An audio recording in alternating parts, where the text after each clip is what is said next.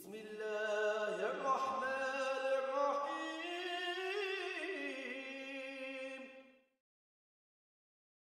Asalaamu Alaikum wa rahmatullah. Alhamdulillah wa shukrillah. We thank Allah SWT and ask Him to send salutations and blessings on the best of creation, sallallahu alayhi wa sallam, and his family and folk and companions, and all those that follow him until the last hour.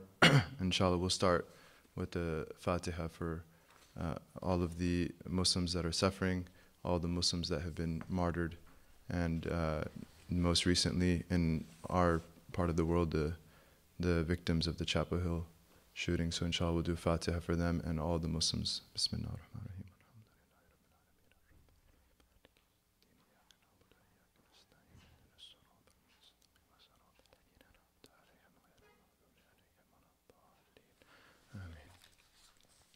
طيب, so continuing our discussion, inshallah, of the text Qurrat al-Absar.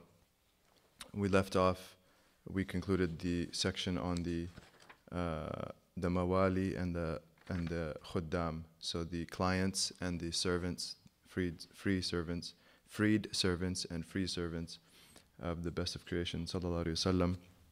And we concluded with Uqbah Ibn Amr, line 193, as well as Saad, Dhu Mikhmar, Asma, and Hind. And we quickly discussed who they were. Uqbah Ibn Amr, we wanted to relate one hadith that he relates. Allah be pleased with him. And so this is related by both Bukhari and Muslim, and Imam Nawawi rahimahullah, he put it in his Riyadh al-Salihin. And he says,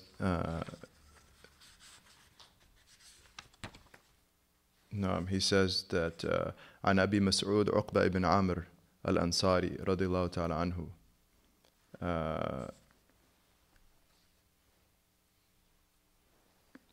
that he said لما نزلت آية الصدقة كنا نحامل على ظهورنا, when the verse of charity was revealed, we were carrying on our backs the what we would donate. We literally put property on our backs to give, to respond to that ayah. فَجَاءَ رَجُلٌ فَتَصَدَّقَ بِشَيْءٍ كَثِيرٍ. So one man came and donated a tremendous amount. This was Abdurrahman ibn Auf.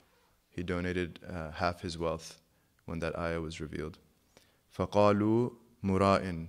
So the hypocrite said, he's just showing off. He's just showing off. وَجَاءَ رَجُلٌ آخَرْ فَتَصَدَّقَ بِسَعٍ. And another man came, and he merely gave a very small portion. فَقَالُوا إِنَّ اللَّهَ لَغَنِيٌّ عَنْ سَاءِ هَذَا. And so the hypocrite said, Allah has no need for such a trivial amount of charity. فَنَزَلَتْ. And so the verse was revealed, Surah At-Tawbah verse 79, was revealed in response to their mocking, which is الَّذِينَ يَلْمِزُونَ الْمُطَّوِّعِينَ مِنَ الْمُؤْمِنِينَ فِي الصَّدَقَاتِ وَالَّذِينَ لَا يَجِدُونَ إِلَّا جُهْدَهُمْ فَيَسْخَرُونَ مِنْهُمْ سَخِرَ اللَّهُ مِنْهُمْ وَلَهُمْ عَذَابٌ أَلِيمٌ. Those people who find fault in al-muttawwi'in. The muttawwi'in are those that do above and beyond. They engage in nawafil, supererogatory works. So those people, the hypocrites, who find fault with the muttawwi'in amongst the believers, fi sadaqat, with respect to their charities, as well as those that they do not find except their very efforts. They do not find except their very efforts. I.e., the first group, muttawwi'in, those that give a whole lot, they're giving above and beyond what's required. And then the second group, like people that just gave a little amount. One saw, لا يجدون إلا جهدهم. They don't find except their efforts. There's not much actual wealth. Allah says, فَيَسْخَرُونَ مِنْهُمْ. So they mock them. The hypocrites were mocking them. سَخِرَ اللَّهُ مِنْهُمْ. Allah will mock those hypocrites. وَلَهُمْ عَذَابٌ أَلِيمٌ. And they'll have a tremendous, a painful torment. And so there's a tremendous lesson in this about what's called ghibatul qalb. Ghibatul qalb or ghibatul lisan, what they were engaging in is backbiting of the tongue. So they saw people doing good and they assumed the worst and say, oh, he's just showing off. This one is giving something trivial. They use their tongues, and they were sinful for that. And they're mocking. There's for their mockery is is a profound example of metaphysical consequences to physical actions. So using the tongue to make fun of someone, the metaphysical consequence, Allah mocks that person. Allah subhanahu wa ta'ala mocks that person, and then there's a punishment. But this also applies to ghibatul qalb, which Imam al-Ghazali rahimahullah says is haram, just as ghibatul lisan. And so our thoughts, what sort of thoughts do we have when we see people doing good? What sort of thoughts do we have? Because the nafs tends to assume the worst. Oh, he's not genuine, he's not sincere, he's this and that, she's that and the other, and he's doing it for this ulterior motive. And all of these, there's actually a speech in the mind, all of these thoughts percolating, which is assuming the worst, and this is called su'adhan. Ghibatul qalb is a synonym for su'adhan, which is having a bad opinion of others. And so it's a type of backbiting, and it's a type of mockery, and it's very serious. And Allah subhanahu wa ta'ala revealed about these hypocrites that because of their mockery, Allah will mock them. And so if we have a bad opinion of each other, then Allah will have a bad verdict for us. He doesn't have opinions, but he'll have a bad verdict. Na'udhu billah. So what's the approach of the believer is to think best of people. Someone is trying to do something good, mashallah, may Allah accept it. MashaAllah, may Allah give him tawfiq. And one of the secrets of husn al-dhan, the opposite, is to think well of others, is that even if the person has a bad state when they're doing the deed, the power of a fellow believer's good opinion might transform his state. This is one of the secrets of husn al-dhan, that when we think well of each other, even if the other is not doing it for the right reasons, because I think well of him, he will actually end up doing it for the right reasons. That what we project onto the other, Allah will respond because of the barakah, because of the blessing of thinking well of each other. Simply because of that barakah, Allah will actually transform that person to doing the good. And so you can't lose. Like the nafs and shaitan will say, trust me, he's not doing it for the right reasons.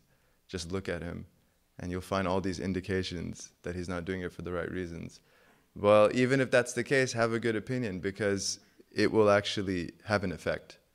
It will actually have an effect, and this is something that we are in desperate need of, inshallah. Bismillah.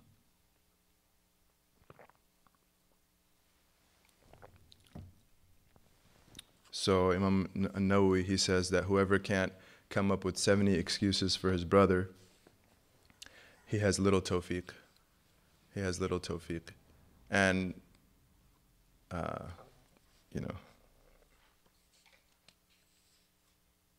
alhamdulillah. So, wanted to share that hadith by Uqbah Ibn Amr.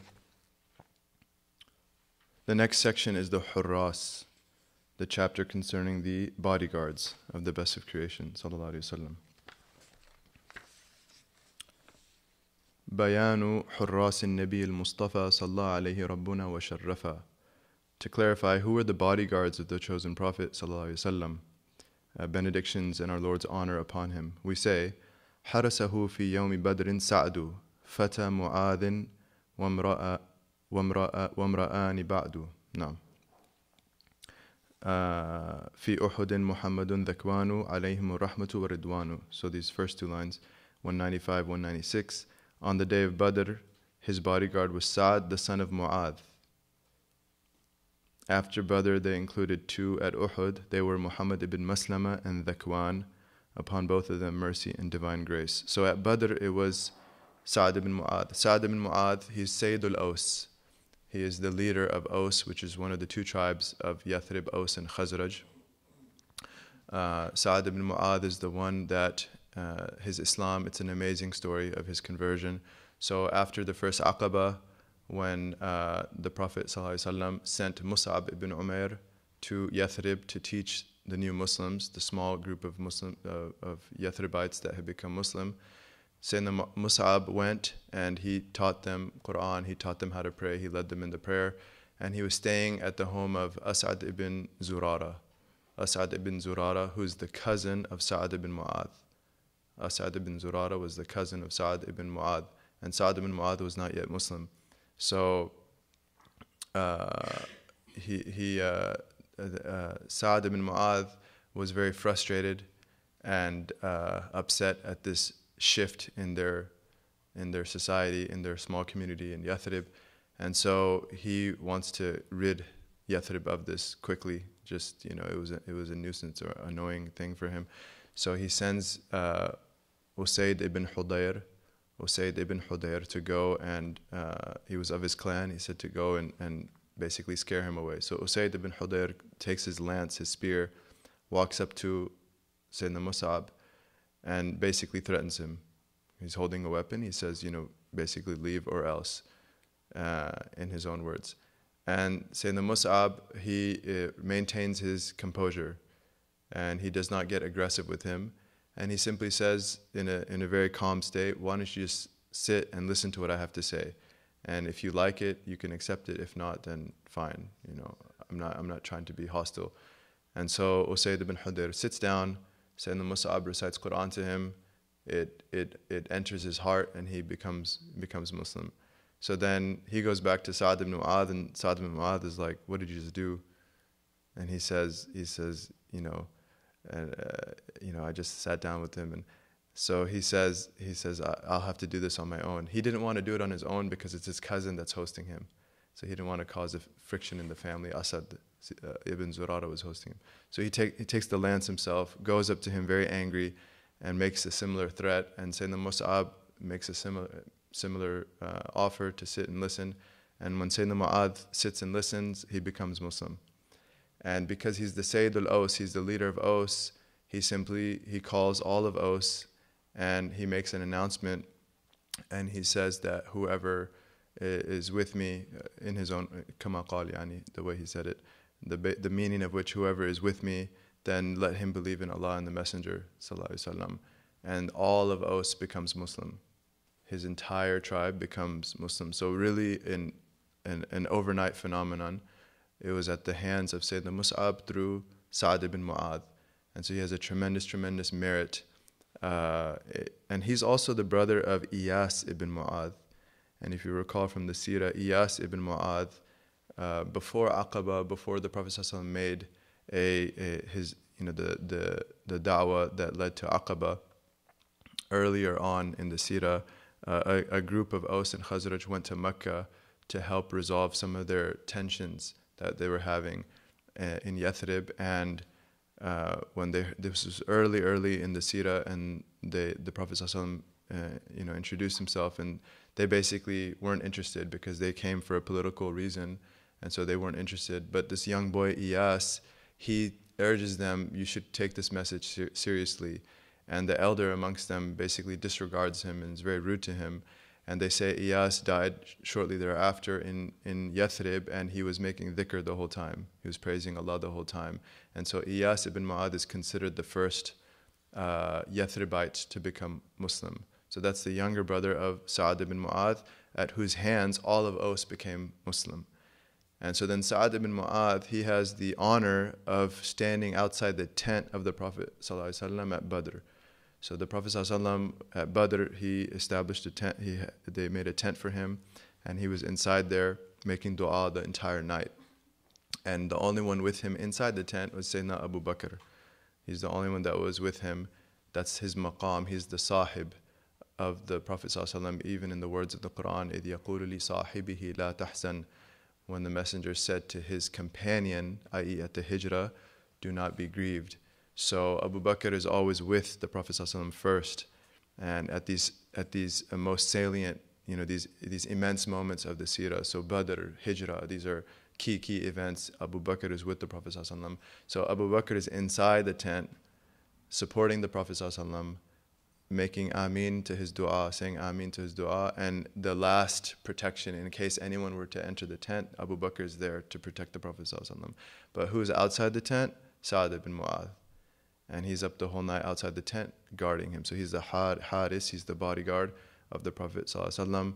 And the whole night, the Prophet ﷺ makes dua. The entire night, the Prophet ﷺ is standing before his Lord, pleading to Allah to give them victory, saying that if we do not win, all of Islam will be lost. You will not be worshipped anymore on earth. And Abu Bakr is saying Ameen, and it's so much so that the cloak of the Prophet ﷺ is falling off, and Abu Bakr is keeping it on. And it's to the extent that Abu Bakr himself says, it's enough, Ya Rasulullah, it's enough, like your Lord has heard your plea. And what's really telling about this moment is that the Prophet ﷺ was already guaranteed victory. The Prophet ﷺ was already guaranteed victory at Badr. And so the question is, why then? Why even A, why dua, but B, why with such intensity and pleading and, just pouring of the heart? And our teachers mentioned that the reason is that the essence of dua, the core, the lub, really the kernel of supplication is manifesting one's servanthood. It's manifesting one's servanthood. Idhar al-ubudiyya. This is at the core. This is not to negate that we make dua so that seeking the blessings of Allah. We seek Allah's fadl. We seek His bounty. We ask Him to receive because we seek from Him, subhanahu wa ta'ala. We seek the good from Him. And the Prophet said the best thing you can ask for after certainty is afiyah. The best thing you can ask for after being certain in Allah is well-being, health, safety, security. Al-afiyah encompasses all of these facets. And in fact, one narration says the best thing to ask for after yaqeen is al-mu'afa. Al-mu'afa from the same root, but the ulama say that it's even more encompassing than afiyah. Al-mu'afa is the ultimate universal well-being and safety and security and health and all of these facets.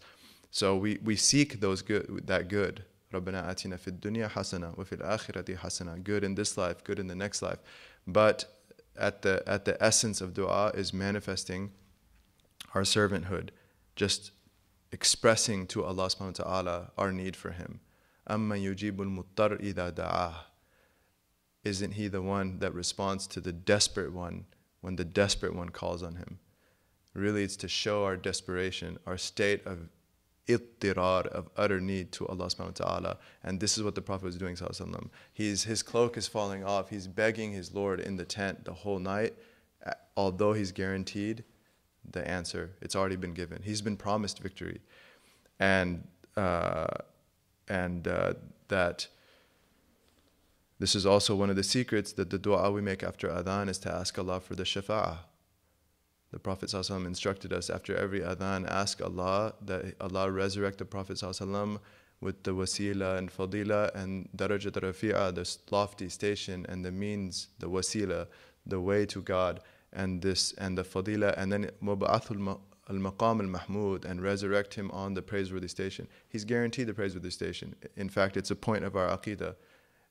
In our aqidah books, we affirm the shafa'ah. It's something that the Mu'tazilis and others denied. Ahl Sunnah, we affirm the shafa'ah. So it's a point of aqidah. But why do we ask? Why do we beg Allah for it? Because we're manifesting our slavehood to Allah subhanahu wa ta'ala.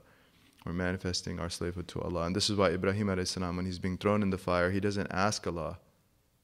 He doesn't actually. So he turns away from the asbab, from the means, even the spiritual means of Gabriel. And he turns away even from asking, and he just says, God is sufficient for me. God, hasbunallah. God is our sufficiency. This is tremendous. So the prophets, alayhi salam, the Prophet at Badr, sallallahu alaihi wasallam, Ibrahim heading toward the fire, alayhi salam, they're teaching us the kernel of supplication.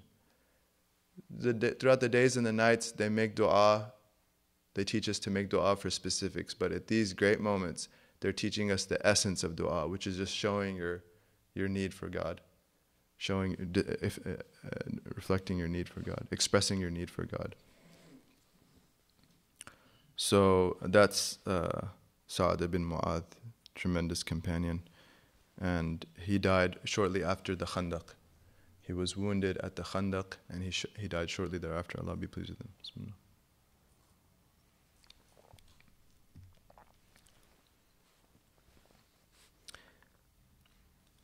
Then at Uhud, line 196, it was Muhammad ibn Maslama and Thakwaan.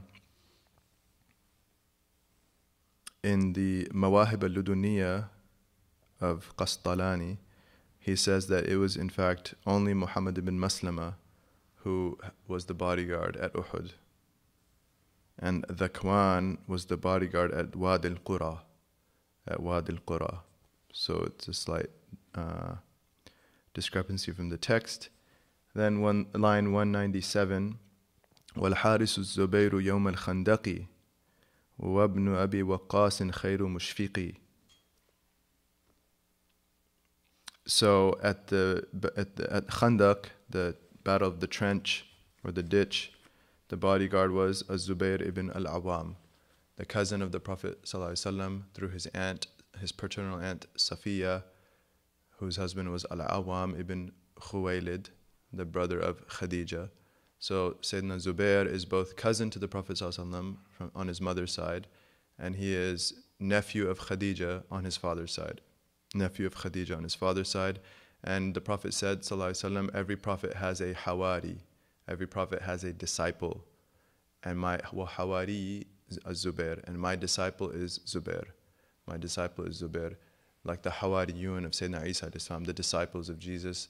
So the disciple of our Prophet ﷺ is Sayyidina Zubair, and he has the honor of being the bodyguard of the Prophet ﷺ at the battle of the trench. And then as well as Saad ibn Abi Waqqas. Okay, Saad ibn Abi Waqqas, and he says, Khairu mushfiqi, the best of those who feared God.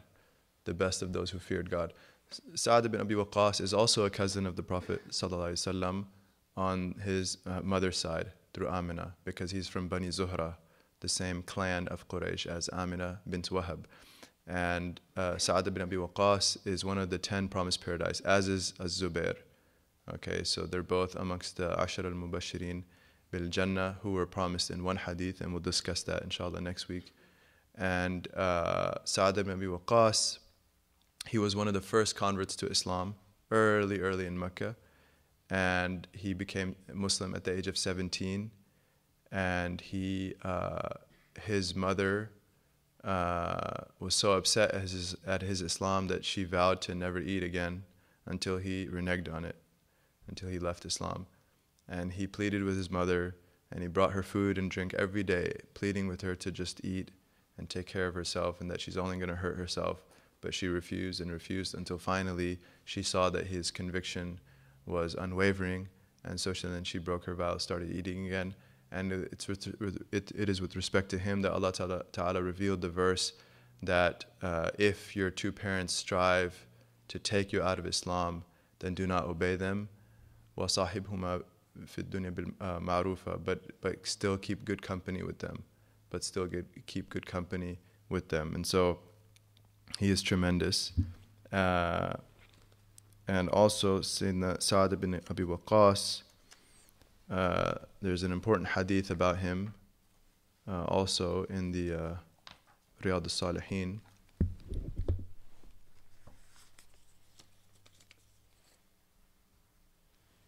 Because he got very ill at the farewell pilgrimage. The year of the farewell pilgrimage, he got very ill, although it was not his death sickness, but he thought it was his death sickness. And so in this hadith, that it's in Bukhari and Muslim as well, عن أبي إسحاق سعد بن أبي وقاص مالك ابن أهيب ابن عبد مناف ابن زهرة ابن كلاب ابن مرة ابن كعب ابن لؤي القرشي الزهري رضي الله تعالى عنه. This is Sayyidina Saad.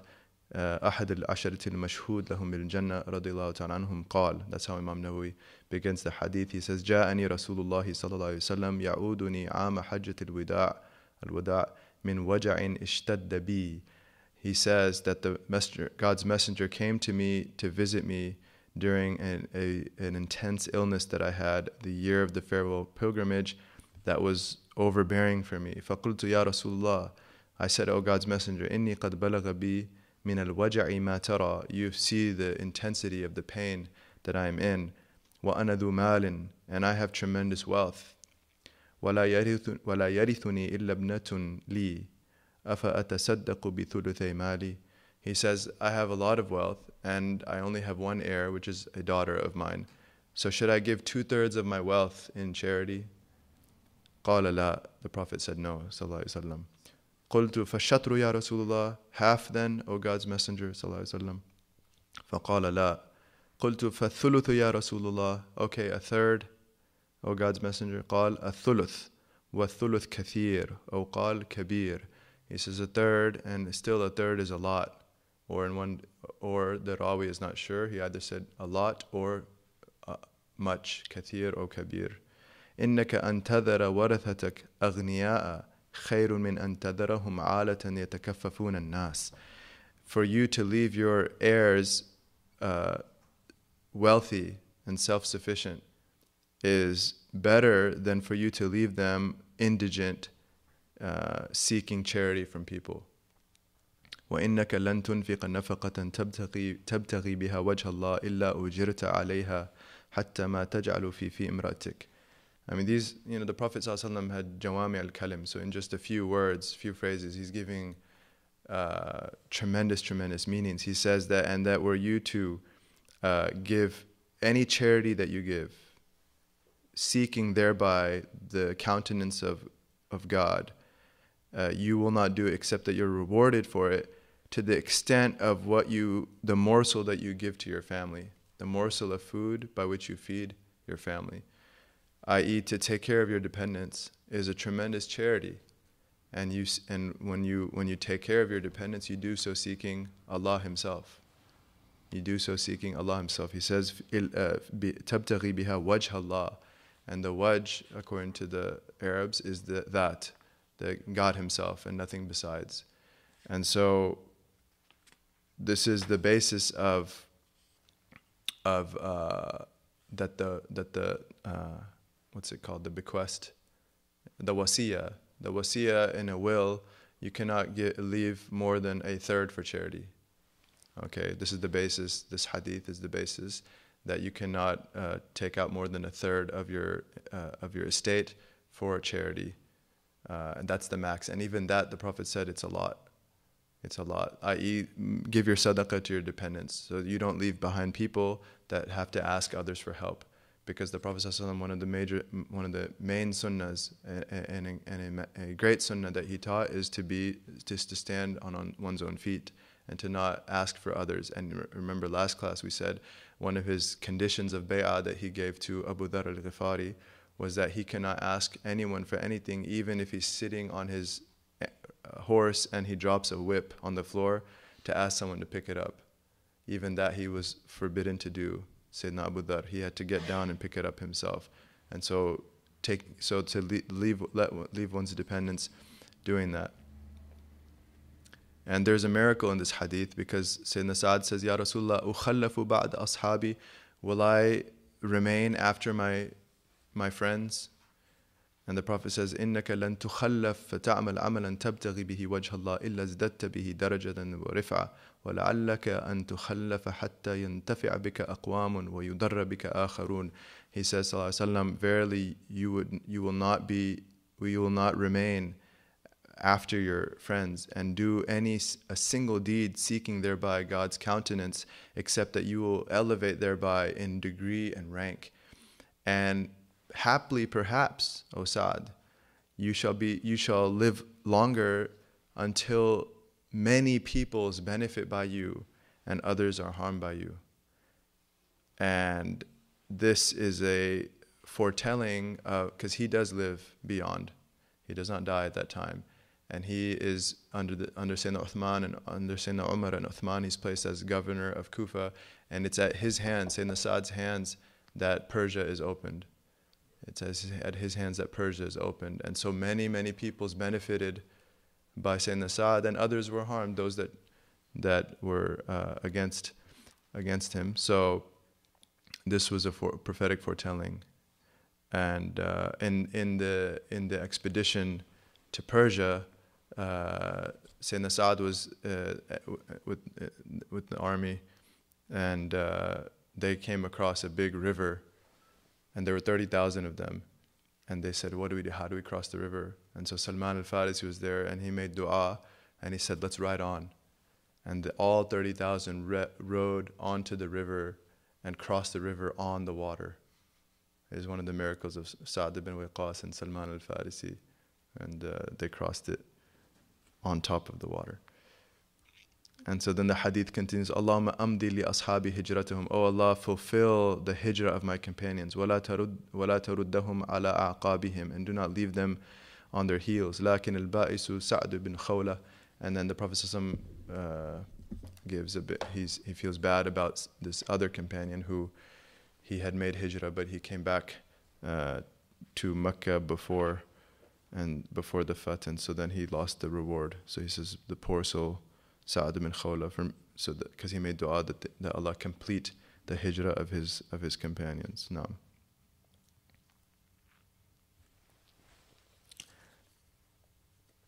So then 198.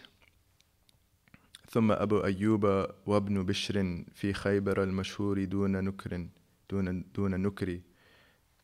And then at Khaibar, Abu Ayyub Al-Ansari, as well as Bishr, Ubaad Ibn Bishr Al-Awsi. Ubaad Ibn Bishr Al-Awsi. No. They were the bodyguards at Khaibar.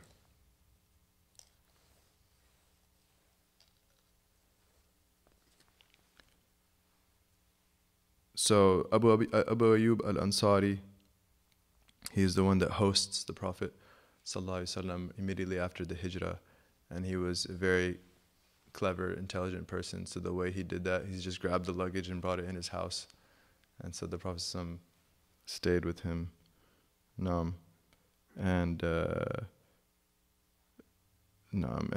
this is at Khaybar, they were the bodyguards. And then he says, line 199, قَدْ حَرَسُوهُ ثُمَّ فِي وَادِ الْقُرَى كَانَ بِلَالٌ حَارِسًا بِلَا امْتِرَاءٍ. And then later at Wadi al-Qura, it was Bilal ibn Rabah, without a doubt. And but the commentator says that at Wadi al-Qura it was also Thakwaan. It was also Thakwaan.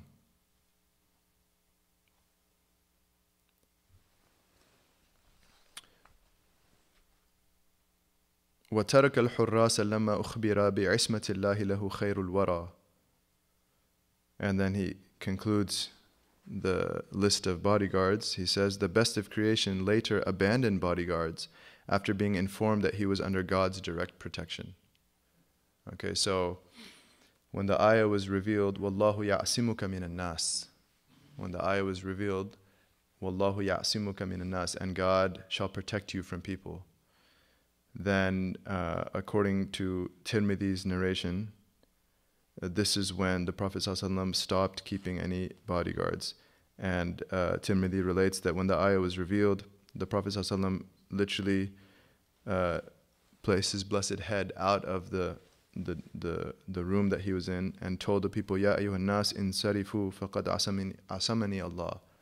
Whoever was there at the time, he literally told them, he placed his blessed head ﷺ out of the tent or room, and he said, oh people, go away, for verily God has protected me. And this is deemed sahih by Hakim, this narration, and Dhahabi concurs. There's two tafsirs of this ayah. One is that is specifically from assassination. It's particular to Allah will protect from assassination. The other tafsir is that after Uhud, this was revealed as general from any painful blow. From any painful blow. So it's either general for being wounded, any type of wound, or specific to assassination itself. No. And then he has two more lines in this section. He says, وَكَانَ حَادِيًا لَهُ الْبَرَاءُ أَنْجَشَةٌ جَاءَتْ بِذَا الْأَنْبَاءُ صلى عليه ربنا وسلم والآل والأصحاب خير من سما. So he ends with the Hudat. Singular is Hadi. The Hadi is the singing cameleer. The Hadi is the singing cameleer. And so when the Prophet ﷺ would travel and it was on the camel, this is the custom of the Arabs, there would be a person who would sing poetry, and it would move the camels. It would move the camels, and the camels liked it. And they had different meters for different aims for the camels. So these are singing cameleers. And the text mentions two Al-Baraa Ibn Azib as well as Anjasha. Al-Baraa Ibn Azib and Anjasha. Al-Baraa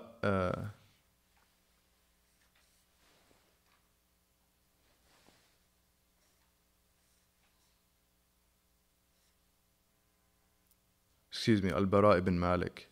Al-Baraa Ibn Maalik. Al-Baraa Ibn Maalik was the paternal brother of Sayyidina Anas. So if you recall, we said Sayyidina Anas his mother Sulaym was originally married to Malik ibn An-Nadr. Malik ibn An-Nadr, who did not become Muslim. He went to Sham, the Levant, and he died there without becoming Muslim. And that's when Sulaym remarried later in Medina. And she married Abu Talha, I believe his name was, right? So, and if you recall, there's a hadith about at Uhud, after the news spread that the Prophet ﷺ had been killed, there was a rumor on the battlefield after the injury, because the Qurayshi that did it, he ran back and said, I've killed Muhammad, and so the rumor spread.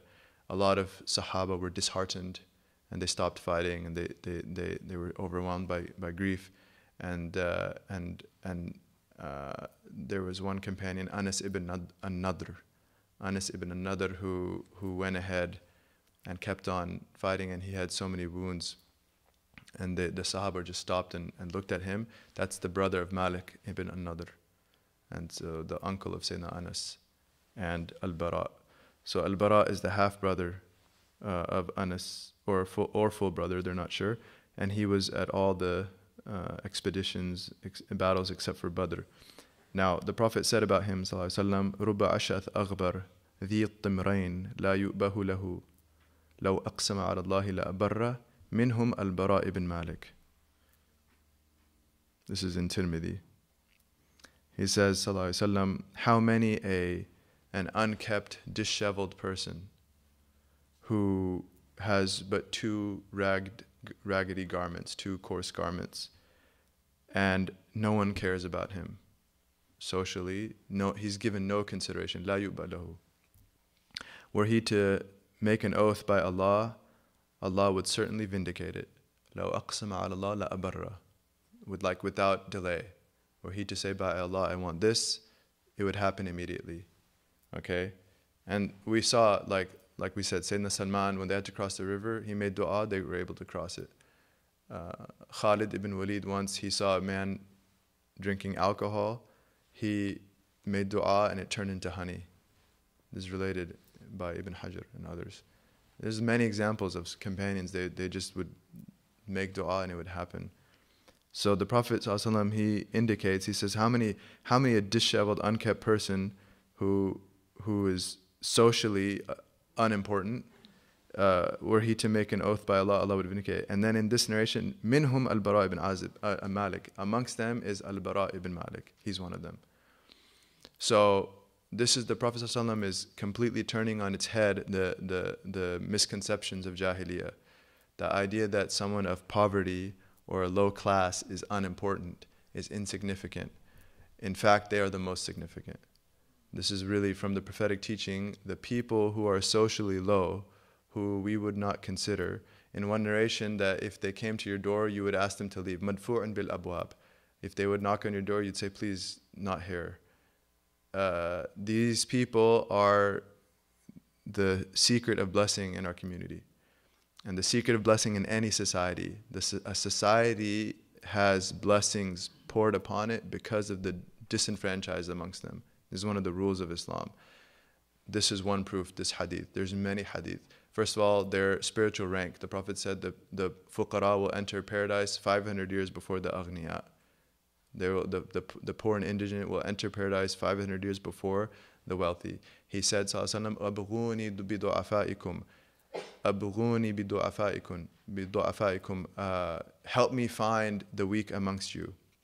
Help me find the weak amongst you. فَإِنَّمَا تُنْصَرُونَ وَتُرْزَقُونَ بِدُعَفَائِكُم. Because the only reason you are given victory, the only reason as the community does well, and the only reason you have food on the table every day, nasr and rizq, is because of the disenfranchised poor amongst you.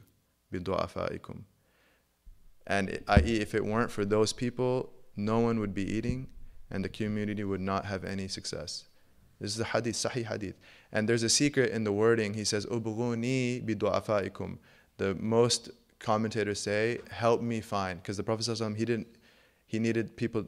Some poor people, the ones that have the most dignity, they don't want to show, they don't want to ask for help. So the Prophet ﷺ was telling the companions, if you know someone that is so dignified in his poverty, he's not even going to ask for help, bring him to me. Bring him to me. Ubghuni. But there's an ishara in this hadith, because literally it means seek me through the poor. Ubghuni, like seek me out by means of the poor. I.e., when we help the poor, when we help those of quote unquote low social standing, i.e., terrestrially low but celestially high, when we seek them, when we go through them, who do we arrive at? Is the Prophet ﷺ. Because ana wa kafil yatim kahakada. He says, me and the one that takes care of orphans are like this. ﷺ. And so and that's why he was given a choice to be a king prophet and a materially poor prophet. They said, the angel came, we can turn these mountains to gold, and you'll be like Sulaiman alayhi salam. And then Jibreel alayhi salam ashara ila at-tawadu. Gabriel indicated humility, and the Prophet ﷺ says, I choose to be a materially poor prophet. And so he lived the life of a poor person. He said, Allahumma ahyini miskinan wa amitni miskinan wa ahshurni fi zumratil masakin. Like he says, oh Allah, this is his dua, oh Allah, let me live as materially poor, and let me die as materially poor. And then what does he say? Wahshurni fi zumratil masakin, and let me be resurrected in the company of the poor. The goal of every Muslim is to be resurrected in his company, because he is higher, sallallahu alaihi wasallam. But he places himself lower, and the masakin are higher. Let me be with them. Give me that honor. Wahshurni fi zumratil masakin, in the akhirah. Lo aqsama ala Allah, because if they just say, by God, I want this, it happens. And Sulaiman alayhi salam, who was materially the richest ever, he had the jinns and the winds and the whole thing, all this wealth. He, every day, Imam Ghazali in his Ihya al-Madin has a narration, every day he would leave his house, and all the upper class wealthy people would have like halaqas, like they'd be seated, and they'd say, come sit with us, come sit with us. He would pass them, come sit with us, pass them, all the way till the end where all the poor people were, and he would just sit in their midst, and he would say, miskin ma'al masakin. This is what he would say. A poor person amongst the poor people. A poor person amongst the poor people. And that's why we read last week in the hadith, the Abu Dharr al-Ghifari, when he said my Khalil, my closest beloved friend, enjoined upon me the following, and we listed the shurut, the conditions of his bayat to the Prophet ﷺ. The first two were what? Amarini bi hubbil masakin wa dunui minhum. The first two conditions in that hadith, the Prophet commanded Abu Dharr to love the poor and to intermingle with them, to literally be physically close to them. Because people, unfortunately, part of Jahiliyyah is that, yeah, I'll help them, but from far away. I don't actually want to keep company, And that's why the Prophet ﷺ, he was so angry at walimas, wedding feasts, that only the rich were invited and the poor weren't allowed in. Sallallahu Alaihi Wasallam. Like, yeah, we're kind enough to help, but we don't actually want to keep company with them. And so he commanded Abu Dharr, love them. So it starts in the heart, to actually have mahabba for the poor, to actually love the poor people. وَالدُّنُوِّ مِنْهُمْ, and to be close, physical proximity, to share their space, to literally share their space. And this is like, we cannot emphasize enough how great a sunnah this is. And whoever revives a sunnah has the reward till Yawm al-Qiyamah, reviving. So we should really emphasize this. And unfortunately, it's really sad that how many indigent Muslims will go to masajid or different centers and they're not finding what they need. It's just a reality. They're not finding what they need.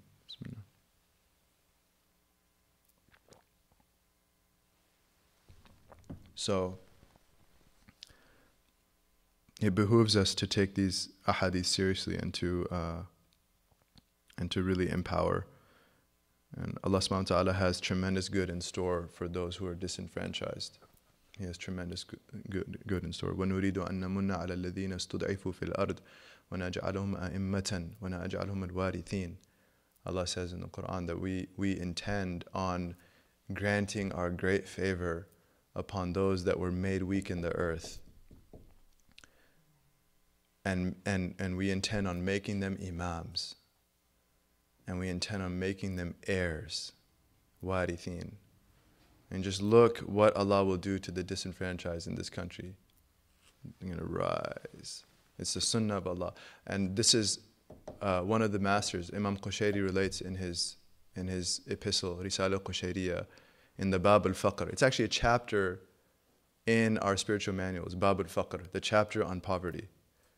And there's the material poverty, because the early, like the Sufis, they weren't too interested in the dunya, so most of them were materially poor. Although there's wealthy ones as well, because even prophets are wealthy. Wealth is not inherently evil. It's not inherently evil, but there's also spiritual poverty, having faqr for Allah, and poverty is of different types too. Even material poverty, it's not only wealth.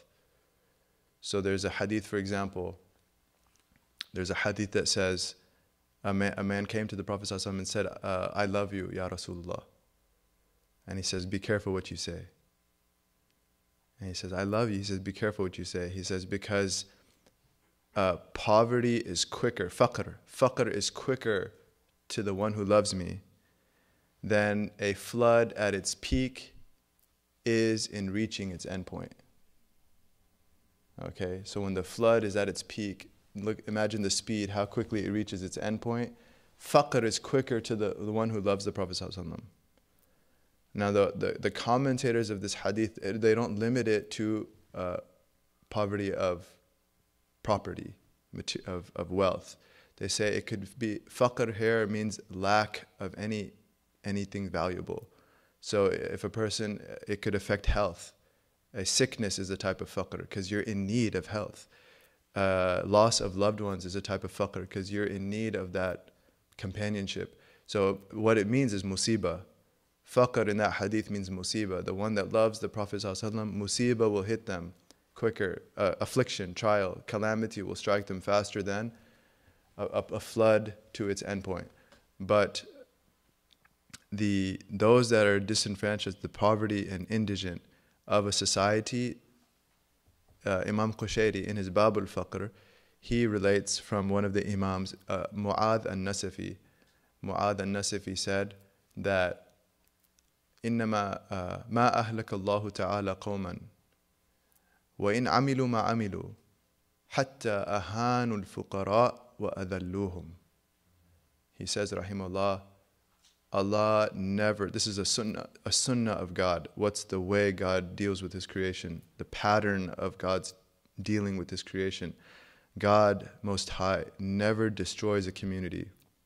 He never brings about a downfall of a civilization. وَإِنْ عَمِلُوا مَا عَمِلُوا, no matter how evil they are, no matter how much vice and sin they're engrossed in, the downfall won't happen until what? What's the breaking point? What's the point of no return when it's done for that civilization? Until they abase and disrespect the poor amongst them. when they mistreat and disrespect the disenfranchised, the poor amongst them, that's the sunnah of God. That's the way He brings about the downfall. And so to keep a civilization afloat, the means is to do ta'zeem, is to venerate and love the low people, the socially low, the disenfranchised, the afflicted people of a society. Naam.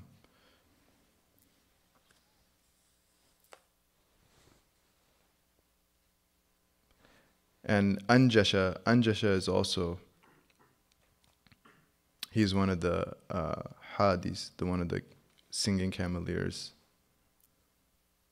And in Bukhari and Muslim, it's related that on one expedition, Al-Baraa Ibn Maalik was singing for the men, and Anjasha was singing for the women. And Anjasha, his singing was a bit intense. The style of the poetry was a bit rough, getting the camels to get excited. And the Prophet ﷺ, he says, a famous hadith, "Ruwaydaka rifqan bil qawarir." He says, take it easy, Anjasha.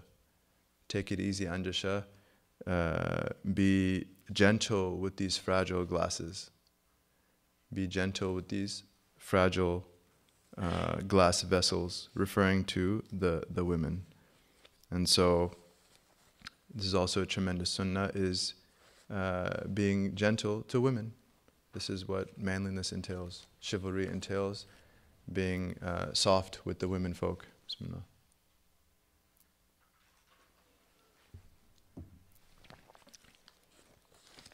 So rifq is another huge sunnah of the best of creation, sallallahu alaihi wasallam. Rifq is the key to a happy household. Tenderness and gentleness is the key to a happy household. So the Prophet said, sallallahu alaihi wasallam, there's many hadith of rifq. إذا أراد الله تعالى بأهل بيت خيرا أدخل عليهم الرفق. When Allah subhanahu wa ta'ala desires for a family good, He places amongst them gentleness.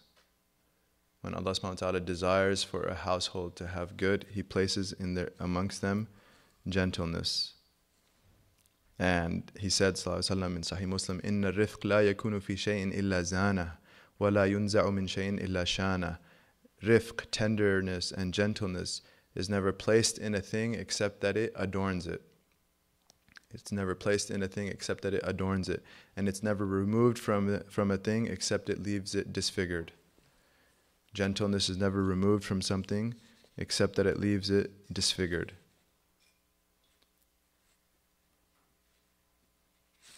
And he said, sallallahu alaihi wasallam, "Inna Allah yuhibbu rifq fil amri kulli." In Bukhari, Allah loves gentleness in every single matter. Man yuhram al-rifq, yuhram al-khair kulluhu. Whoever is barred from gentleness is barred from all good.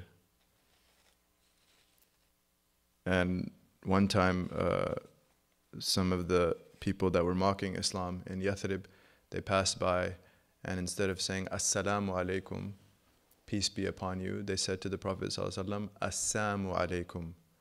And Asam means death. Instead of Salam, they changed it to Sam. So our mother Aisha got excited, and she said, Wa Alaikum Asam wa la'na. And upon you be death, and as well as God's curse. And the Prophet ﷺ says, Mahlan ya Aisha, just take it easy, O Aisha. And he said this famous hadith that Inna Allah rafiq yuhibbur rifq. Allah Himself is gentle and tender, and He loves gentleness and tenderness. Wa yu'ti ala rifq ma la yu'ti ala al-anaf. And Allah will give by way of our being soft and gentle what He won't give by way of our being rough and coarse. Wa ma la yu'ti ala ma siwa. And what He won't give by any other means. There are certain divine gifts through our composure and gentleness that there's no other way to get them. There's no other way to get them. And so whether it's with our families, whether it's with the women folk, whether it's with the children, whether it's with those spitting vitriol at us, right? All of these hadith are indicating rifq, be composed and soft, and the tawfiq will come. Allah subhanahu wa ta'ala will give gifts that He otherwise will not give, subhanahu wa ta'ala.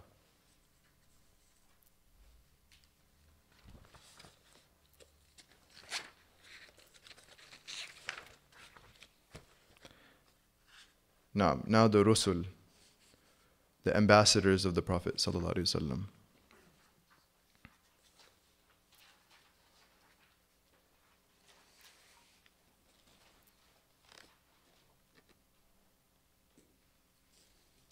بيان رسل المصطفى لمن ملك صلى عليه الله ما دار الفلك, line 203, to clarify who are the ambassadors of the chosen one to the rulers of the known world. Prayers and peace of God upon him as long as heavenly orbs revolve in their orbits. We say, 204, إلى النجاشي النبي أرسل عمرا فبجل الكتاب وتلا ومات مسلما وصلى المصطفى عليه مع أصحابه أولي الصفا. The Prophet sent to the Negus of Ethiopia Amr, and the Negus honored the letter sent and read it aloud. He later died as a Muslim, and the chosen one performed the funeral prayer with his pure and chaste companions over him. So the Negus, the Najashi, he gave protection to the Muslims early when they migrated to Abyssinia. And he was a Muslim.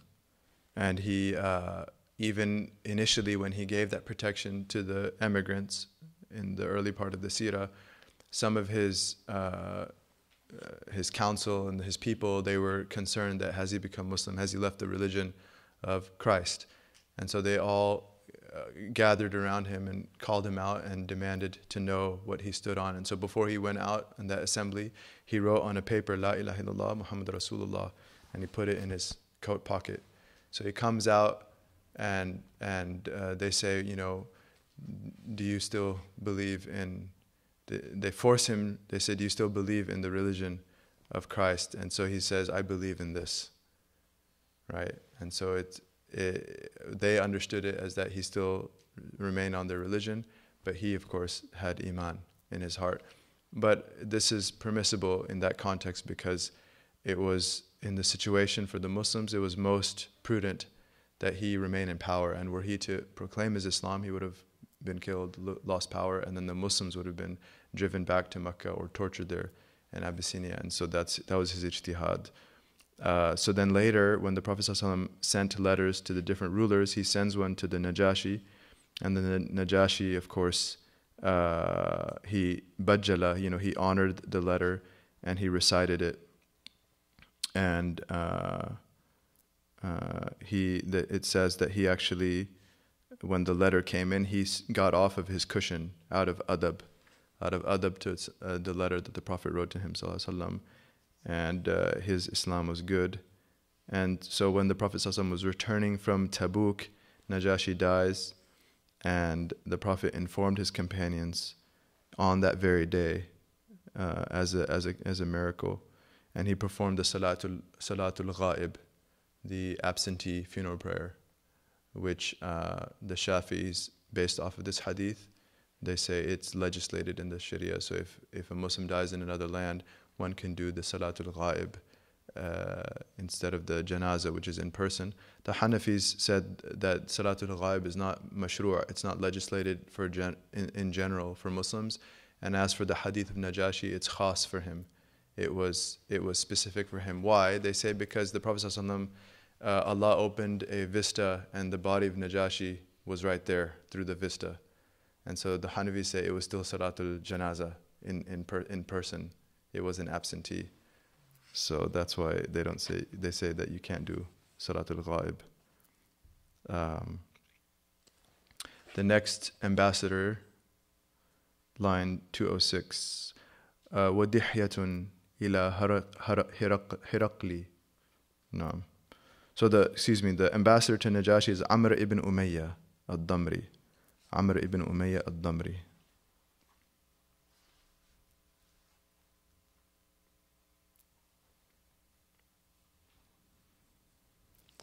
The second ودحية إلى هرقل أرسل فشح ثم ابن حذافة إلى كسرى. So Dihya al-Kalbi, Dihya ibn Khalifa al-Kalbi, he is an eminent companion, and he was sent to Heraclius, the leader of Byzantine. But out of love of his kingdom, Heraclius or Hercules refused to convert. No. So he does not become Muslim. Dihya al-Kalbi, they say that he was so beautiful, he was used as a mathal, like as beautiful as Dihya. The Arabs would have this phrase as a metaphor for how beautiful Dihya was. He was such a handsome man. And when Sayyidina Jibreel alayhi salam would come in the form of a man, because our mother Aisha in Bukhari, she asked the Prophet ﷺ, how does the revelation come to you? He says sometimes it comes like salsalatil jaras, like the reverberation of a bell, and that's heaviest for me. And it's interesting because tilawa, which was new to the Arabs, they did not have tilawa before Quran. Okay, they recited poetry, but not with the tajweed and the ghunna and the tilawa. So this is indigenous, unique to the Quranic revelation, that there is a reverberatory aspect of tilawa. There's a ringing type of sensation with tilawa, like a buzzing type of, and what's interesting that there's studies done now about energy fields, and even like in the cellular makeup of the body and how everything reverberates, and that the more we are exposed to these reverberations is actually healthy at the cellular level. So there's a lot of interesting things about so the tilawa of Quran. So the Prophet in that hadith says that sometimes it comes like salsalatil jaras, and that's heaviest for me. And then sometimes Jibreel comes in the form of a man and speaks to me, فَوَعِيْتْ مَا يَقُولُ, and so then I have comprehended and retained what he says. After he speaks to me, without effort of memorizing, the Prophet has comprehended and retained what Jibreel said. So the question is, what did Jibreel alayhi salam look like when he would come in the form of a man? Okay, what was his surah? What was the image? Because he came in the form of a man when he would come. And the ulama say he always came in the form of Dihya al-Kalbi. He always came in the surah, the image of this companion Dihya al-Kalbi. Now the question is why? And this is mentioned by Jassus, a masterful commentator on the Shama'il of Imam Tirmidhi.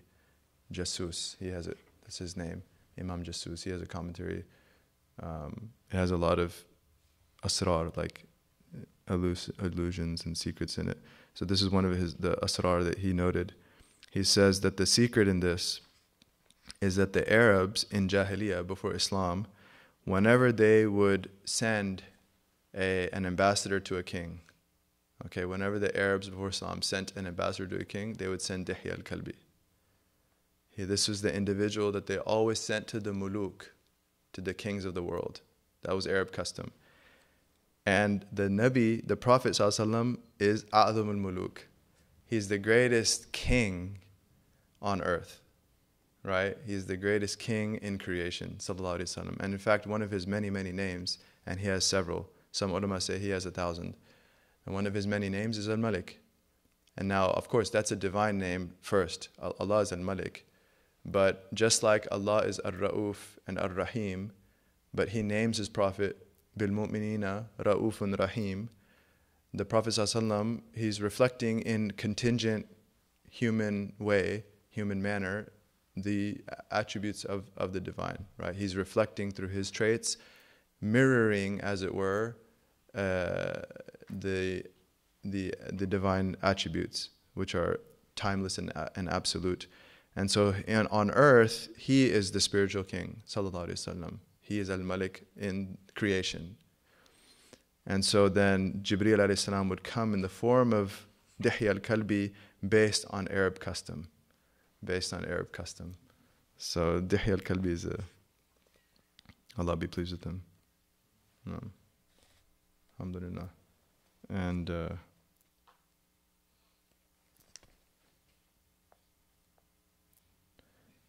quickly complete this section.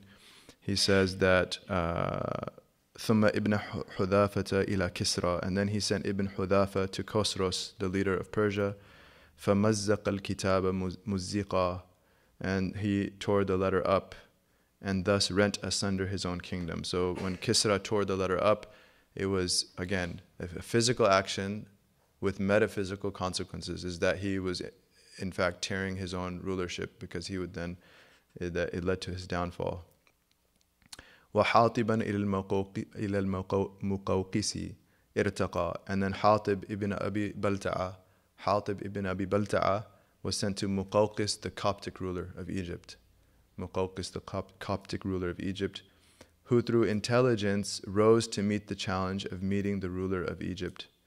So irtaqa, Hatib, he basically went and they weren't letting him in. When he went with the letter to Muqawqis, they weren't letting him into the palace. So he got on a small boat and went around on the river behind the palace, and he literally stood up and waved the letter at Muqawqis, who saw him through the window, and he said, "Who is this man?" And so he got him interested, so he called him in. So he says Hatib had intelligence, the way to get the letter in. فقارب الإسلام حتى أهدى جاريتين دلدلا وعبدا. So Muqawqis almost became Muslim. He was very close. He strongly considered it. But according to the stronger narration, it seems like he did not. However, he did send a tremendous gift to the Prophet ﷺ, which we mentioned before. He sent 2 bondswomen, concubines, which are Maria and Sirin, the 2 sisters. Maria, of course, was with the Prophet ﷺ, and he has with her Sayyidina Ibrahim alayhi salam, who died at the age of 2 or 3. And then Sirin was gifted to the poet Hassan ibn Thabit. So along with that gift was Duldul, the animal, and then Abda, and then Mabur, who we mentioned, one of the Coptic eunuch who the Prophet freed. ثم إلى من ملك عمان عمرا فأسلم له ودانا. And then the Prophet ﷺ sent to the 2 rulers of Oman his messenger Amr. This is Amr ibn al-As. Amr ibn al-As. And those 2 rulers did become Muslim and submitted to the authority of the Prophet ﷺ. And Amr ibn al-As, of course, he was against the Prophet ﷺ early on, but he, along with Khalid ibn al-Walid and Uthman ibn Talha, they all 3 became Muslim shortly before Fath Makkah. Amr ibn al-As, Khalid ibn Walid, and Uthman ibn Talha all became Muslim shortly before the conquest of Makkah. And the Prophet ﷺ, according to one narration, when they came to Medina, he says that Makkah has thrown out the best portions of its liver, right? Because they were like cream of the crop of the Quraysh at the time. And Amr ibn al-As was the one that was against the Muslims originally in Abyssinia. He was trying to argue to the Najashi to send the Muslims back. And so now he becomes Muslim, and he brings the letter to Oman. ولليمامة سليطا أرسل فلم يفز صاحبها إذ سأل من النبي جعل بعض الأمر له ثم إلى البلقى شجاعا أرسله وأرسل العلاء إلى البحرين فأسلم المنذر دون مين والعشرية ومعاذا اليمن فأسلموا دون قتال وفتن. He sent Salit. Okay, Salit is Ibn Amrin. Salit ibn Amrin, who I believe is the brother of Suhail ibn Amr Al-Amiri, who was the chief of Bani Amr, the clan of Bani Amr of Quraysh. I believe it was his brother. He sent Salit to Al-Yamama's ruler, Hudha, but he did not obtain victory due to his request. And then Hudha with the soft ha.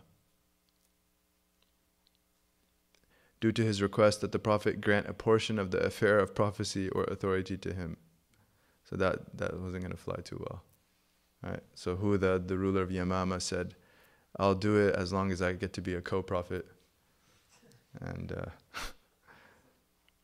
alhamdulillah. Then to Jordan's ruler, the Prophet ﷺ sent Shuja', which means the courageous one. That's Balqa. And then he sent Al-Ala ibn al-Hadrami to Bahrain. And so Al-Mundhir, the ruler of Bahrain, did become Muslim. Al-Ala ibn al-Hadrami was sent to Bahrain, and Al-Mundhir did become Muslim. And then finally, Abu Musa al-Ashari and Muaadh ibn Jabal were sent to the Yemen, and the entire country of Yemen became Muslim without any fighting or friction. Without any fighting or friction, all of the Yemen became Muslim. Before Q&A, we'll just conclude. Al-Ala ibn al-Hadrami was really, really special, like all of the companions. He had a lot of karamat. He had a lot of saintly miracles. And so on the way to Bahrain, they came across, again, a body of water. And he made dua, and they all crossed the water without their feet getting wet. They walked on water without their feet getting wet. And another time, he was leading an expedition in the middle of the desert, and their camels ran away, and there was no water. And he made dua to Allah subhanahu wa ta'ala, and it started raining right then. All this rain in the desert, it wasn't normal for it to rain there. And so he had a lot of karamat. And finally, the two that were sent to Yemen are Muaadh ibn Jabal and Abu Musa al-Ashari. And these were two eminent companions. Muaadh ibn Jabal is the Imam of Halal and Haram. Okay, Sayyidina Umar said, if you have a question on the fiqh of lawful prohibited, ask Muaadh ibn Jabal. And if you have a question on inheritance, ask Zayd ibn Thabit. And if you have a question on Quran, ask Ubay ibn Ka'b. And if you have a question on wealth and finance, ask me. So Sayyidina Umar, anhu. And Abu Musa al-Ashari, they were both sent. The Prophet ﷺ gave them instructions, the two of them. He said, Yassira wa la tu'assira, bashira wa la tunaffira. He said, sallallahu alaihi wasallam, make it easy, make things easy for people, don't make things difficult. Give glad tidings, do not drive people away. And this is a fitting point of departure for our class today, is that really that's what Islam is meant to do. And when Islam is not doing that, then something is wrong with the one interpreting Islam in general. Islam, Allah says, مَا جَعَلَ اللَّهُ وَجَاهِدُوا فِي اللَّهِ حَقَّ جِهَادِهِ وَاجْتَبَاكُمْ وَمَا جَعَلَ عَلَيْكُمْ فِي الدِّينِ مِنْ حَرَجٍ. That Allah did not place any undue hardship in this religion. Haraj. Allah did not place any undue hardship in this religion, subhanahu wa ta'ala. And so the religion is supposed to facilitate. And this is what the two ambassadors, Muaadh and Abu Musa, were commanded to do, is that the way you interpret the teachings of Islam, it should facilitate for people. It should not make it difficult. And it should bring joy and good news to the believer, not depress them and drive them away. Okay, so this is a bushra. This religion is a bushra. The Prophet is a bushra. It is a tremendous glad tidings. Obviously, there's effort. We're not denying that. The religion entails effort. But that effort, it should be in balance, and it should lead to fruits which outweigh the difficulties. Right? This is the point. And so a real teacher is someone who, when we listen to them, our waswasa goes away. And when we listen to them, we feel positive about approaching Allah. We are drawn to Allah by and this is what Sayyidina Muaadh and Abu Musa al-Ashari, they were real teachers. And so all of Yemen becomes, right, because they facilitated, they brought joy to the hearts, and they showed the beauty of Islam, despite its rigors. It has rigors that one has to do. But, no matter, as long as a person is diligently attempting to draw nearer to Allah, then wherever they're at, whatever their pace, that's fine, that they're heading to Allah, and Allah's At-Tawwab Ar-Rahim. Abu Musa al-Ashari is the one who relates the hadith that the Prophet said, verily Allah extends His hand in the day for those that sin at night, and extends His hand in the night for those that sin at day. So even when we trip, Allah's there ready to receive. Allah is waiting for us. Where are you? Why aren't you with me? Right? Why aren't you with me? So even in our low moments, Allah is even more merciful. Allah's mercy extends even more when we slip. And that's why Rumi, Maulana, he says, come, this, wherever you are, whatever stage, ours is not a caravan of despair. And this is really at the essence of the prophetic way. So if there's any questions, inshallah, we'll endeavor.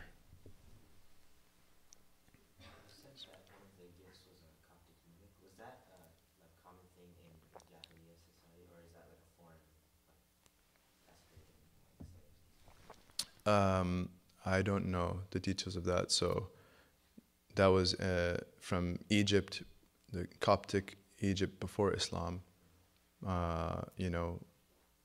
That's obviously prohibited in Islam. Castration is prohibited in Islam. But was that a common practice in Jahiliyyah? I don't know. I mean, I haven't seen any literature on it that the Arabs did it. But this was what that ruler sent. So, Allahu Alam. Any other questions?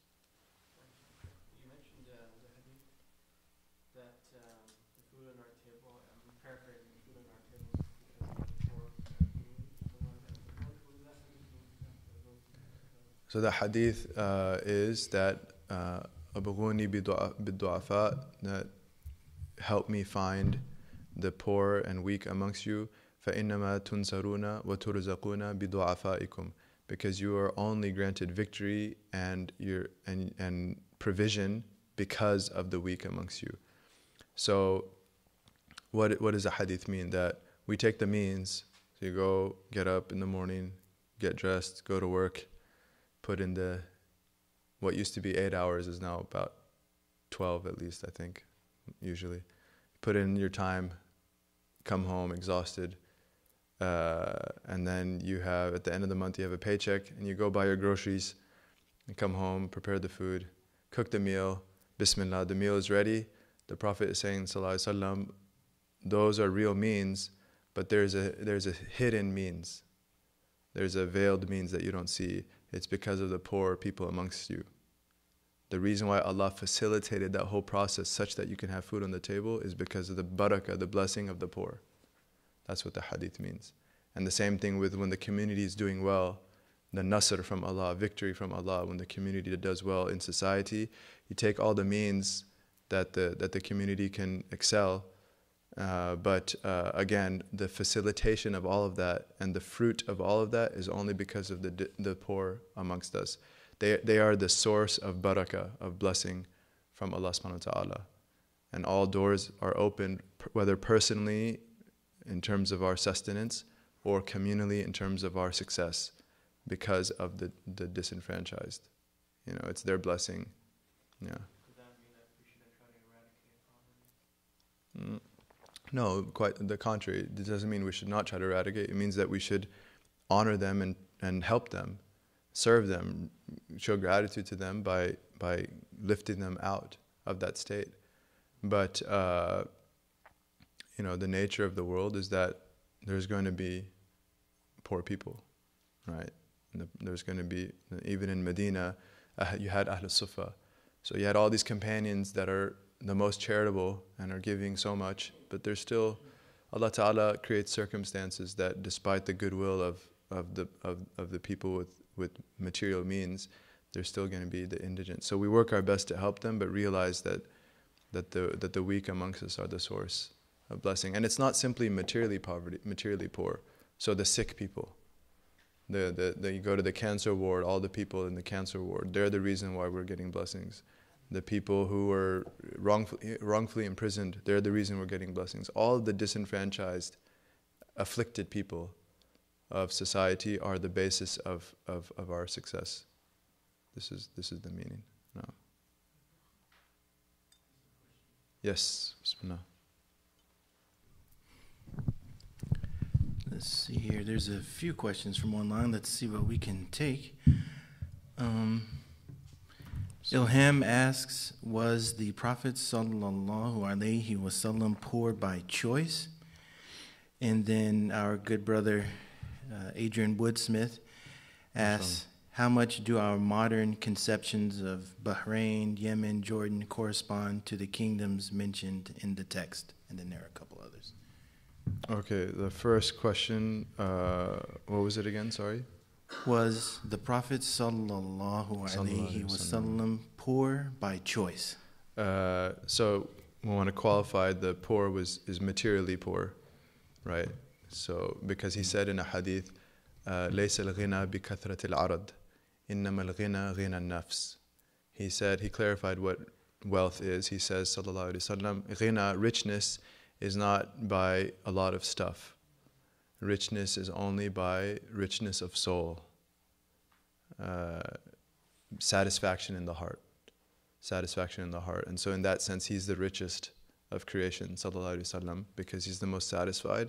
Why? Because he's satisfied in his Lord, subhanahu wa ta'ala. But materially poor, yes, he chose to be materially poor, sallallahu alaihi wasallam. So, like we said, that an angel came and said that if the Prophet wanted, he could turn mountains into gold for him.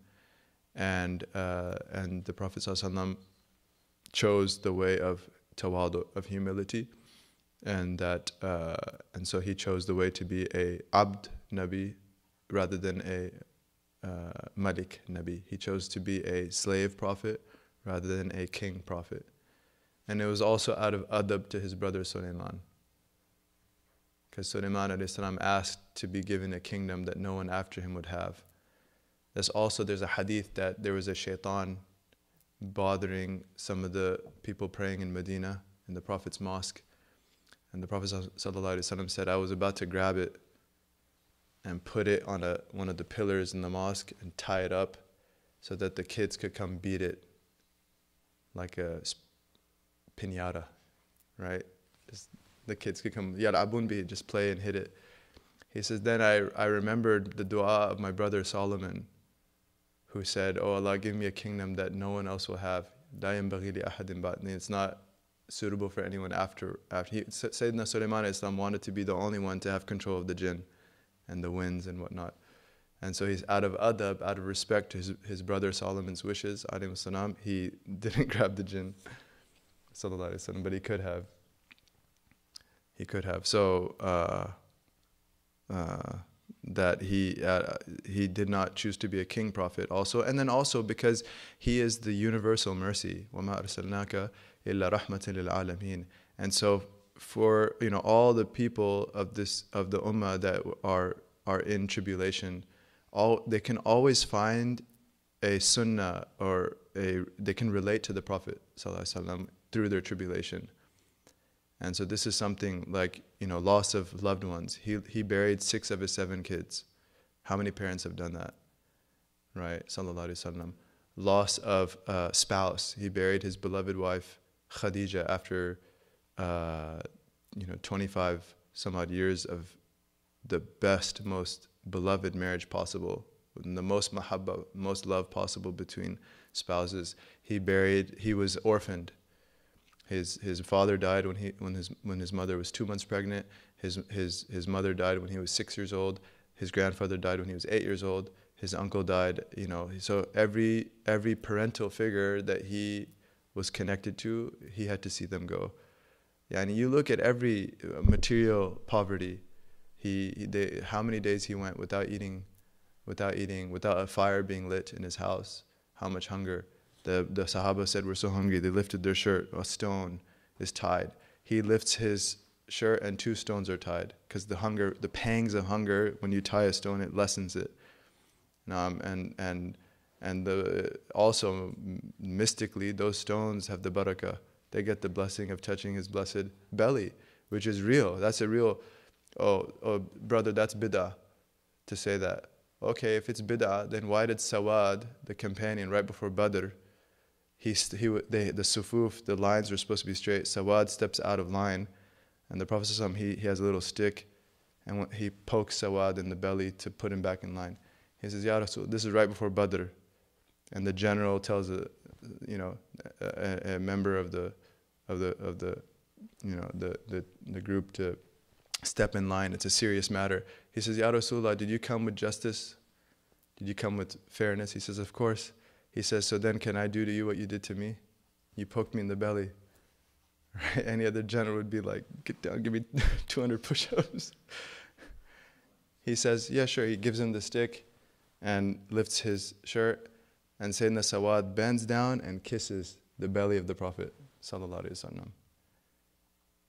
And the Prophet says, why did you do that, Saad? He says, Ya Rasulullah, we see what you see. Death is imminent. I mean, it's 300 against 1,000. This is it. I wanted the last thing that I have in this dunya before I leave is that my skin touches your skin. That's all. That's the last thing I want. No, so those 2 stones had the barakah. That's the fiqh of a sahabi. It's not a bid'ah. But Allahumma salli ala Muhammad. So he chose to be. Yeah. So any tribulation that a person has, they can find consolation in the Prophet. This is part of his universal mercy. Whatever we're going through, we can find consolation in the Prophet sallallahu alaihi wasallam. It's one of his miracles. Now, what was the other question?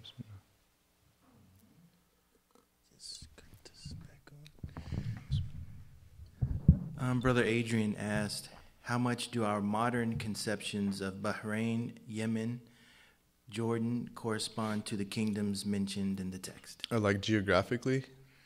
I think so. Yeah. I believe they're roughly the same, but I'm not 100% sure. I can try to look that up for next class, inshallah. No, any other questions? Yes, can I ask another? Ahlan wa sahlan. Zainab says, maybe a silly question, but I wonder what it means that the whole country embraced Islam like it happened in Yemen. What value does it have if the people of a country embrace Islam because the ruler did so? Mm-hmm. What value does it have if the people embrace Islam because a ruler does so? Well, that's a good question. I mean, in those societies, usually the peoples would follow the ruler, but there is a sense of agreement with the decision because, as we said, the Najashi did not proclaim his Islam because he knew that people wouldn't follow. So it had to do with the local culture of those different peoples. But when the people all become Muslim, we understand it's a genuine Islam. They're all committed to their conversion. So it is a real conversion. Culturally, if it's done, if it's initiated because the ruler does so, that's not a problem. A person can be influenced by someone influential that they look up to make a decision like that, and then they're genuine in it. And if you look, a lot of conversion amongst the companions were like that. So Abu Bakr was so well respected. His friends said, "Oh, what are you doing?" "I became Muslim." "Okay, we'll do it too." They looked up to Abu Bakr so much. And Sayyidina Saad ibn Muaadh, we said, he told Aus, if you're not on board, you're not with me. And but then they were the Ansar. They gave half of everything so it was a genuine conversion. To the Ahlul Yemen, they are very special. The Prophet praised the people of Yemen. He said, Al-Iman Yamani, wal-Hikmah Yamaniya. He says, faith is Yemeni, and wisdom is Yemeni. And it's a place of tremendous barakah. So those people were genuine. They were inclined to faith and wisdom by their nature because the barakah of the Yemen. Wallahu a'lam. Did you have a question? Alaikum. First of all, I'd like to say we're so blessed and fortunate to have you, and the way you explain it, it sounds so easy and it just touches our heart, and especially related to your explanation of essence of dua, that this thing after afia and the core and about that. I would like to know if you can light on that. Inshallah. Best things after the yaqeen. Naam. Barakallahu feekum. So the question to explain a little bit about the idea that dua is the essence of dua is ubudiyya and the best thing to ask for. So we were just highlighting that the Prophet ﷺ, he makes dua, he makes intense dua for the whole night for something that he already knew would happen. Okay? So if he already knows it's going to happen, why would he plead to Allah for it? Why would he beg Allah for it? Because begging Allah is not for the thing that Allah gives. It's for the divine presence itself. Begging Allah is for the divine presence itself. So when Allah Ta'ala says, Ud'uni astajib lakum, call on me and I shall answer you.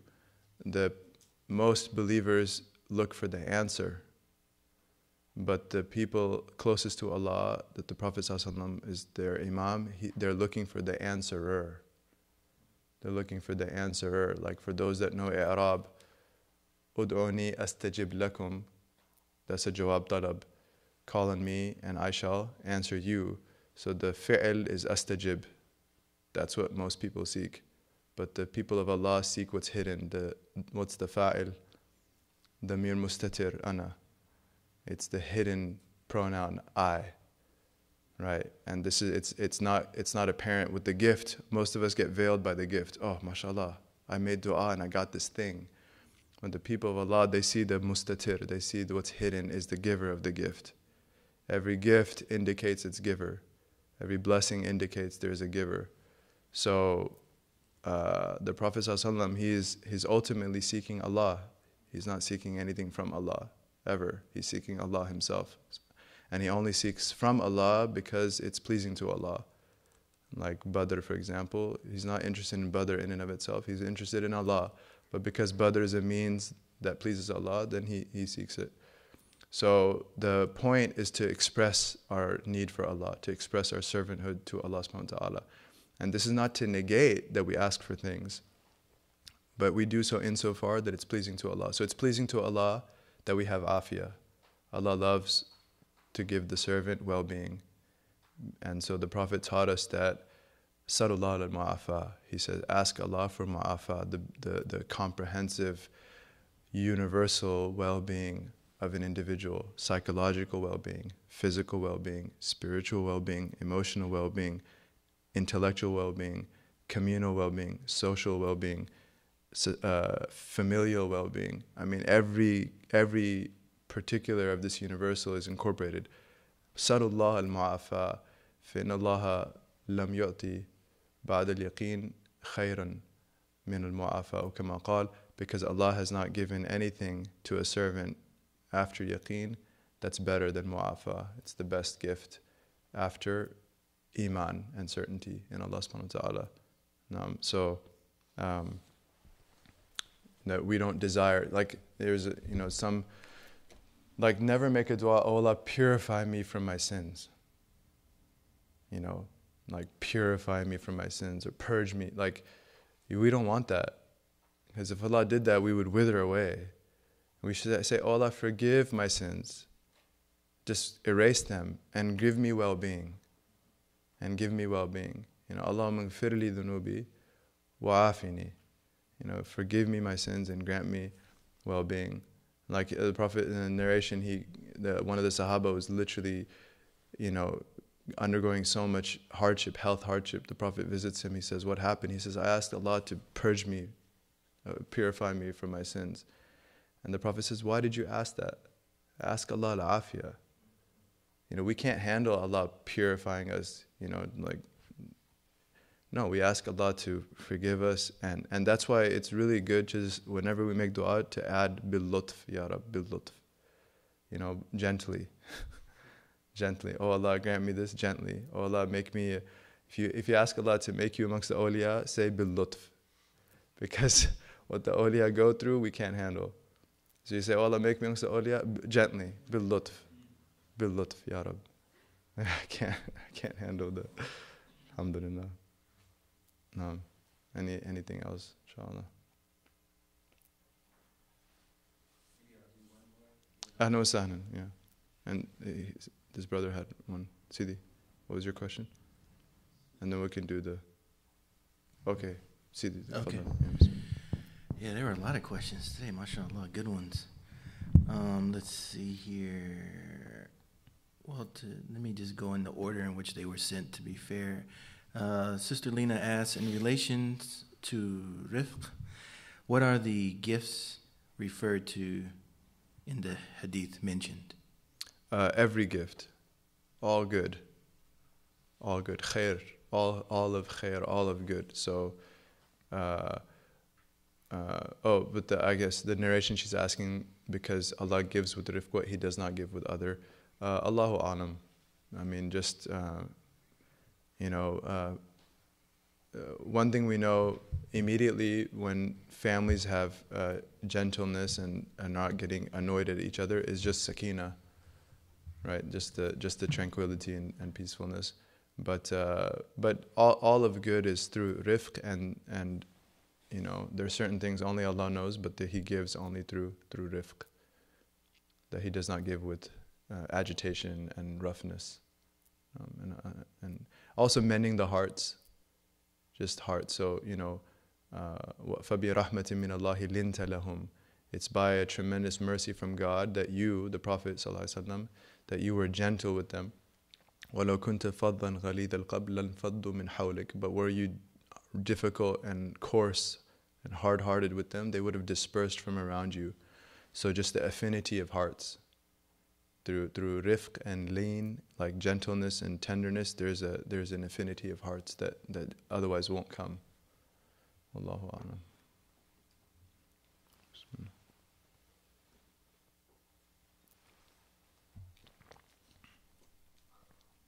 Naam. Yeah. Let me just unmute. Okay. Then Sister Sabira asks, well, she says, Asalaamu, Alaikum wa rahmatullahi. Alaikum salam wa rahmatullahi. I was wondering which area became ruled by Islam without a military battle and how? So the Yemen we mentioned, and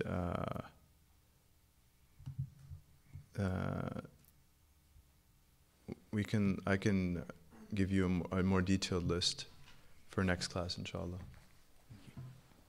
On that question. I can ask another one? Mm-hmm. Okay, sorry.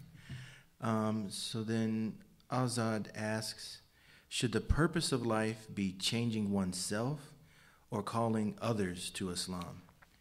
If both, then when is someone considered to be ready to make da'wah? So the purpose of life is Allah. The purpose of life is Allah subhanahu wa ta'ala. So at-taqarrub ila Allah, for every individual to seek to draw nearer to Allah subhanahu wa ta'ala and to gain His good pleasure. So that is a comprehensive thing. Part of it is also inviting others. The best invitation is when one is genuinely working on themselves. It's not about pamphlets and conferences. It's about that guy is different. There's something about that guy and I want to be like him. This is so when a person is genuinely drawing near to Allah, then inshallah da'wah, Allah will take care of the da'wah. So then when people ask you, you know, what's up? Why are you like this? How come I never see you backbiting? How come you never speak ill about other people? How come you're so honest? How come you're so... You say, alhamdulillah, you know, this is my religion and I believe in the final prophet. And then you can inform what informs you to do those things. But really it should be that people see the light. People see the light through human interaction. And many people became Muslim through this. It wasn't... The other things are important. I'm not denying literature and conferences. I'm just saying that the essence, the reality of da'wah is just being around sanctified people. So we seek sanctification not for da'wah, we seek it for Allah. We seek Allah subhanahu wa ta'ala. As a fruit of that, if Allah opens that others can also be drawn in, then alhamdulillah, it's an honor to be part of that. And Allah knows best. Yeah. Thank you. Alhamdulillah. There are the last two questions I think I can combine with your permission. Zainab asks, in seeking the poor of the community, should we make a difference between Muslim or non-Muslim, or perhaps she means in serving the poor of the community? Should we make a difference between Muslim or non-Muslim? And then Lena asks as a final question, are the materially poor considered higher than the seekers of knowledge? Okay. For the first one, basically no, we don't differentiate. The futuwa, one of the another high spiritual ideal in our tradition, which is the spiritual chivalry, is that we don't distinguish between Muslim and non-Muslim in the good that we bring to others. And so, obviously, إِنَّمَا الْمُؤْمِنُونَ إِخْوَةٌ, the believers are family, and so there is a priority that they have, right? There is a priority that they have. They have hukuk, they have rights that others don't. But in general, our goodwill and our service and our help is universal. And there's many examples of this. Time does not permit, but so believers have they do have a priority because of the rank of iman, but in general we seek to help both, and we don't discriminate or things like that. And then the second question, Allahu Alam, they're both very high. So be where Allah places you. Be where Allah places you. If the doors of seeking knowledge are opened, seek that for Allah. If the doors of helping the poor are open, seek that for Allah. But people of either category should see the others as higher. So the seeker of knowledge should see all the other seekers and the poor people as higher. And the poor person should see the seekers of knowledge as higher, and just seek Allah and let others be higher. So alhamdulillah, pardon me. Maybe I can answer your question after. It's getting late. وصلى اللهم على سيدنا محمد النبي الأمي وعلى آله وصحبه وسلم والحمد لله رب العالمين. بارك